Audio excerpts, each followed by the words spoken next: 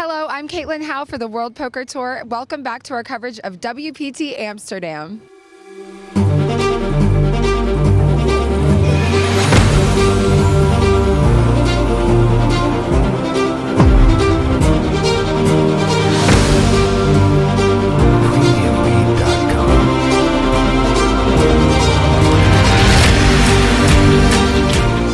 Yesterday, a winner was named at the WPT Deep Stacks event, taking home a top prize of over €73,000.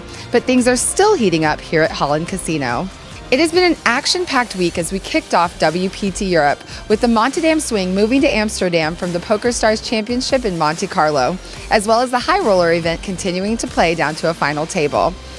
And today, we get things underway in the main event.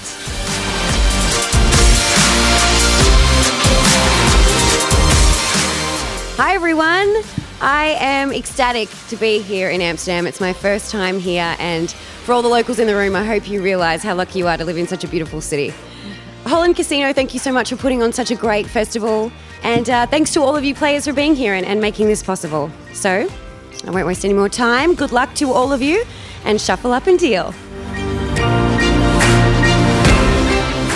The final event of the WPT Amsterdam series promises to be an exciting one.